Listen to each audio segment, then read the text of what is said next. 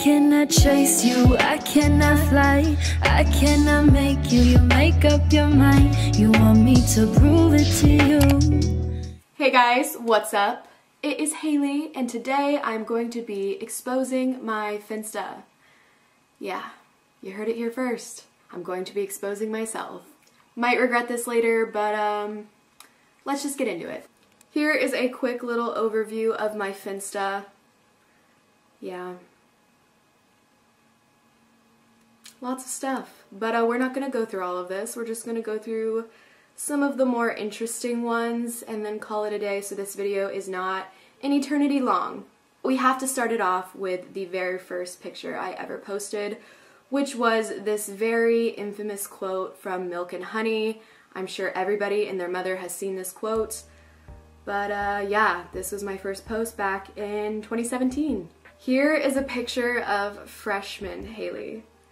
She was a whole different breed. I envy freshman me's ability to survive the entire year on only like 3 hours of sleep or less every single night. I don't know how I did it, but I did it. Now I can barely manage to function the next day if I go to sleep any later than 12. I'm getting old. What is this? Also, what the F are my eyebrows? Yikes. I met this guy on Bumble and he reminds me of Danny Klaus from Vampire Diaries, so stay tuned. He could be the one. He wasn't the one. But that's still so funny. So here's a little screenshot of the song These Days by Mike Stud. So I definitely just agreed to go with this guy I know from my class that I've never hung out with before besides for school related stuff, and his two friends I've never met before up to Seattle for a Mike Stud concert Monday night with an 8 a.m. the next day. Please let this not be weird for me. I'm just trying to live a little, that's all. I also only know like one song, so I'm gonna be standing there bobbing my head looking like a fake fan, but it's fine. Fun fact, he actually came off the stage and was right in front of us singing. And I got a really good video of it. I could have literally reached out my hand and touched him, but I wasn't gonna be weird. But he was there, he was right in front of my face. We made eye contact, so that was pretty cool. Not mad about it. April 3rd, 2019. Ladies, I have a question. Would you rather be what someone wants or what someone needs? For whatever reason, this question got me thinking, because of course the automatic response would be what they need, right? But if you're what they need, then you're not what they want. In this scenario, at least. So what would you choose? People always tend to go after what they want versus need, so I'm stumped. Which is actually better? Guys, feel free to add your opinion.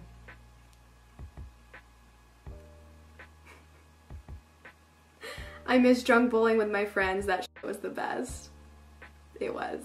April 14th, 2019. Does anyone ever just get in these really weird ruts/moods where you can't really explain what exactly the problem is, but you know something's off? 'Cause same. It's not fun. Girl, all the time. May 27th, 2019.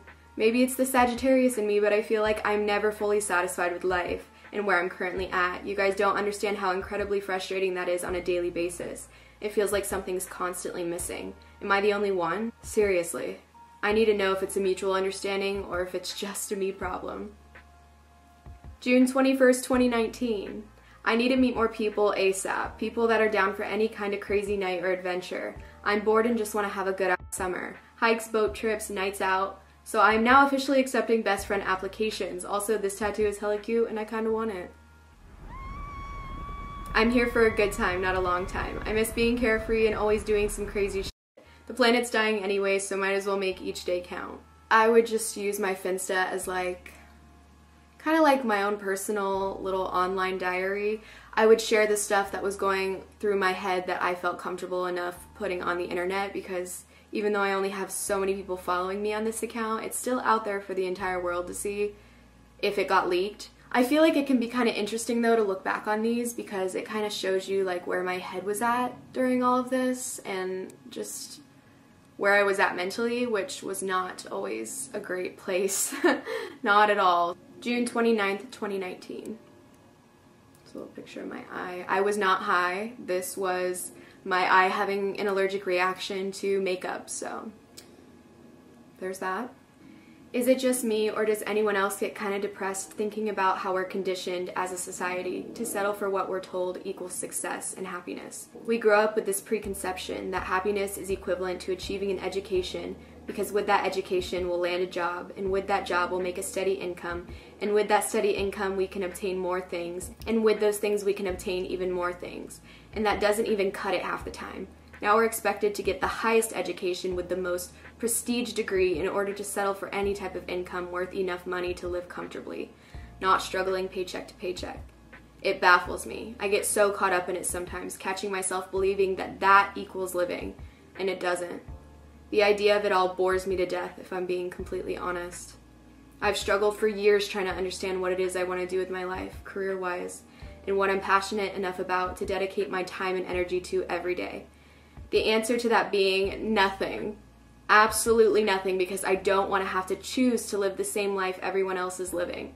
The life we're all expected to live. Talk about being miserable all the time. No thanks. I just want to be and do whatever my heart desires in the moment. That's what I want as my occupation.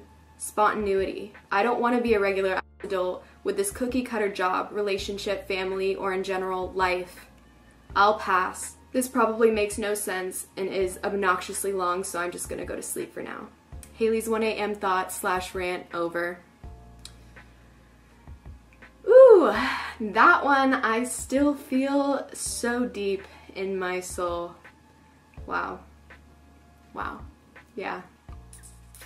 Ooh, okay, so, the person that this involves could very well be watching this video, so if you are, this one's for you. September 20th, 2019. Coming to Washington to visit next year, we should link up. So is that a no for spring then, since you didn't reply, lol? Sorry, I didn't even see this, but yeah, I'm good with that. It's just kind of far, so I can't guarantee anything yet, but if it works out when you're here, then sure. I know you probably have hella guys in your DMs trying for you, and it sounds like a plan. Haven't seen you since Germany, so yeah. It would be nice to see you again, and hopefully it works out so I can treat all of that beauty of yours. Also, let me get your number so that we can talk more, because we're both not on this all the time. Just to let you know, I am talking to someone, so I'd be cool with us chilling as friends and catching up if you're ever around, but I don't want to give you the wrong idea. That's cool. I mean, I'll try not to make any moves, cause you fine AF, but yeah, when I'm there, we should definitely catch up. Haha, well thanks, but for real, no moves can be made. LOL, okay. What's your snap so we can talk there? LOL, more discreet. And what if I just magically get a boner and I can't help it? And I'm hard as shit, LOL. Still no moves? Still no moves. This was October 4th, 2019, so basically this time last year. Today I choose happiness. I know it says joy, but same difference. I've come to realize in these last 2 very stressful weeks that I am my own worst enemy. I am the only person standing in the way of living a life I want to live, a life I am proud of, and being the best version of myself. I'm tired of falling victim to these circumstances and letting them dictate my happiness. If it doesn't serve the purpose of helping me succeed, grow, and reach the goals I wish to achieve in this lifetime, then it's not for me. And if it's not for me, I don't want it anymore. I want better.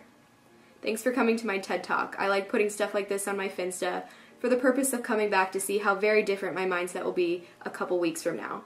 I want this to act as a reminder to myself when I'm feeling down that I can have absolutely anything I want out of this life. So, instead of whining about it, I'm gonna go get it.